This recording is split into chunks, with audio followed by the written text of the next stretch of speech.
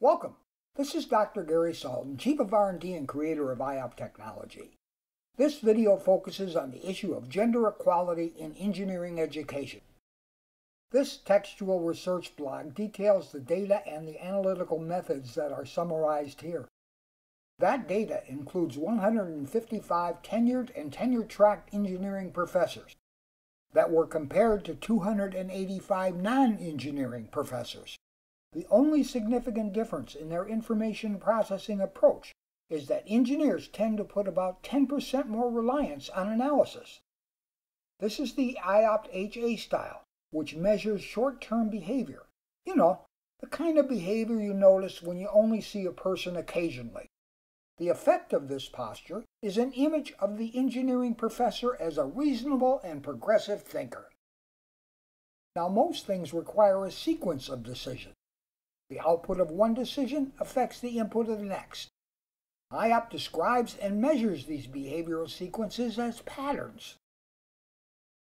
There are four basic patterns that represent different sequences of style application, and engineering professors are only distinguished from other professors by a much lower changer pattern commitment.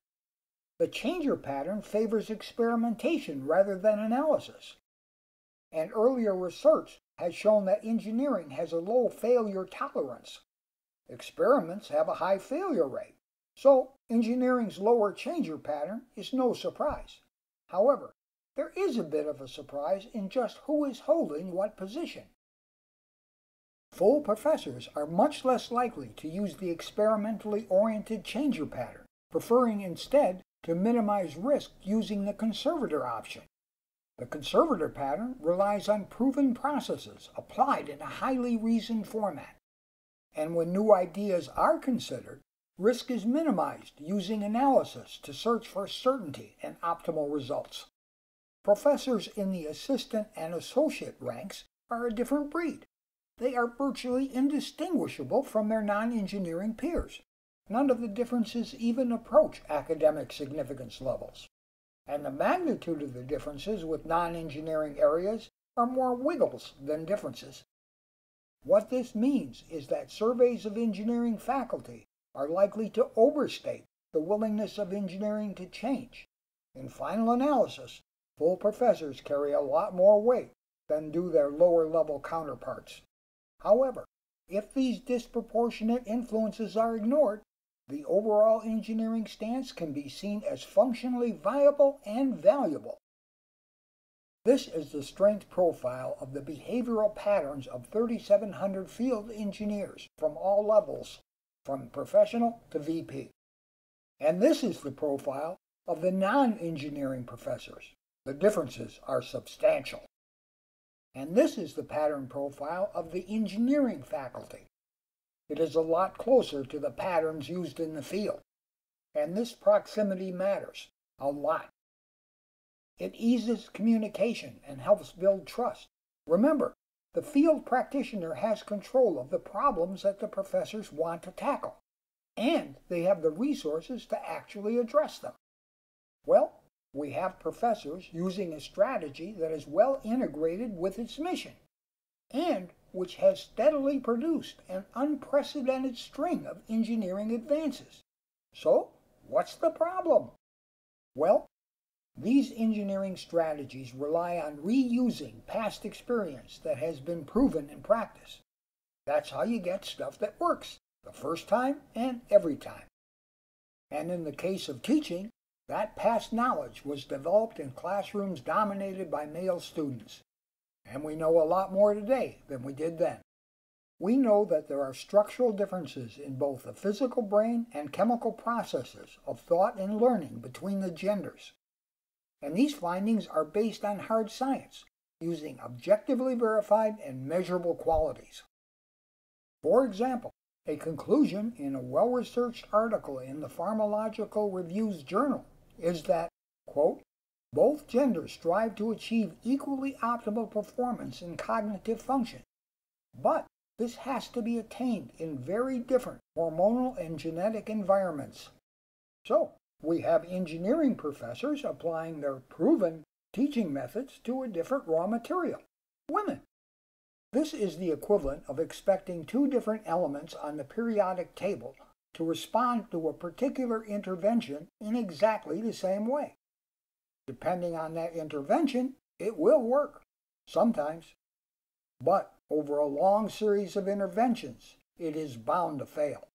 And a 4-year engineering degree can be considered a series of teaching interventions.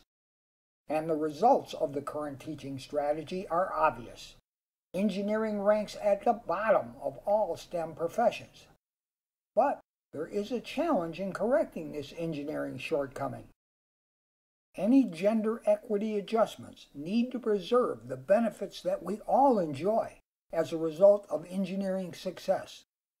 And the way to do that is to build data that fits into the engineering professor's preferred highly rational strategy. Experimentation is the logical option, selectively relaxing the current methods, introducing variants, and testing new options. The resulting gender-relevant data can then be converted to the kind of knowledge engineering professors can understand and work with. The place to start this experimental process is in the introductory engineering courses, and we can start with what we do know. We know that the current method is unsuccessful. We know that this method relies on the analytically structured transmission of knowledge. And we know that rationality informs, but emotion engages. We know that female interest is being generated by the many STEM initiatives underway all over the place. Finally, we know that if we do not engage these women in the introductory courses, we are never going to move that line. So, one likely experiment is to target introductory courses with experiments that actively engage multiple sensory channels, while preserving the transmission of rational knowledge in a way that both teaches and engages the students. If we can get the engaged women to sign up for the 200-level engineering courses, we stand a chance of moving that line. But that's not the end of the game.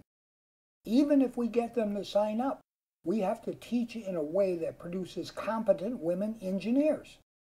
Male-female structural and chemical differences may provide some clues as to where to begin.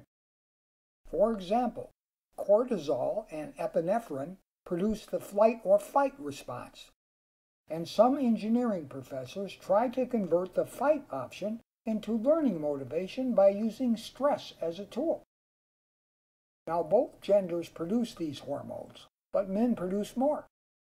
And women generate higher levels of an accompanying oxytocin that mediates the fight or flight response. This creates a new option, reconciliation. Professors did not have to consider this in a class full of men.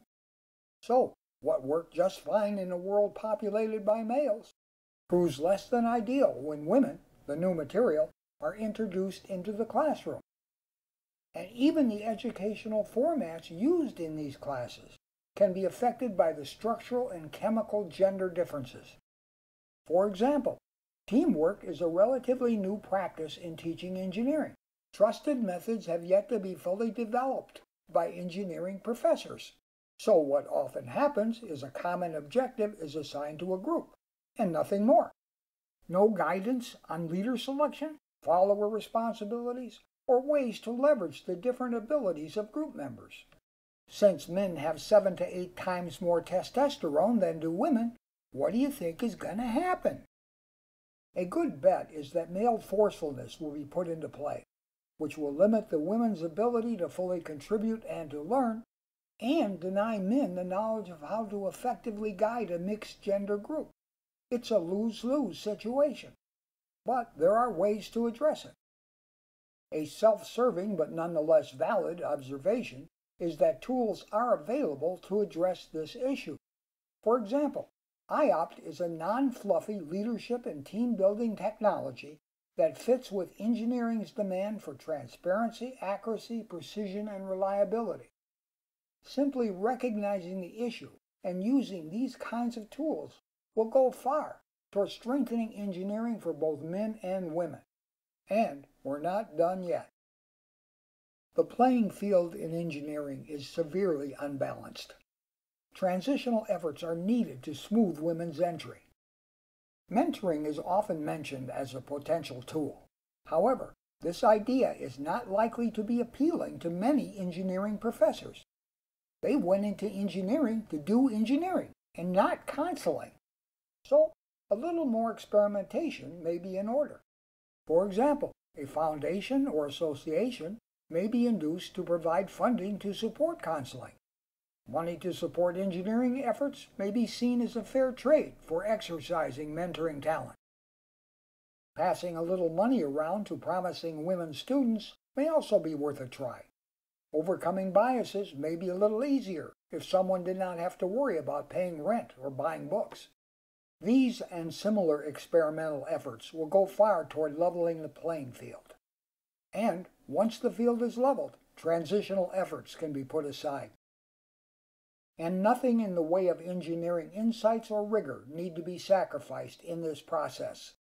At the end of the day, we all want buildings that stand, cars that start, and pliers that grip. However, success means that society has gained new capabilities, just as certainly as if engineering had learned to identify and work with a new material on the periodic table. You know, William Gregor's discovery of titanium in 1791 has proven awful handy. The process to extract titanium is not easy, but its value as both a metal and an alloy helps make today's world possible. You can expect nothing less in the future as the talents of women are integrated into the fabric of engineering. It won't be easy, but the payoff is enormous. Thank you for viewing this video. If you would like to learn more about IOP technology, please visit our websites at iop.com or oeinstitute.org. Both sites have much more information on IOP and the areas where it has or can be applied. Thank you again for your interest in IOP technology.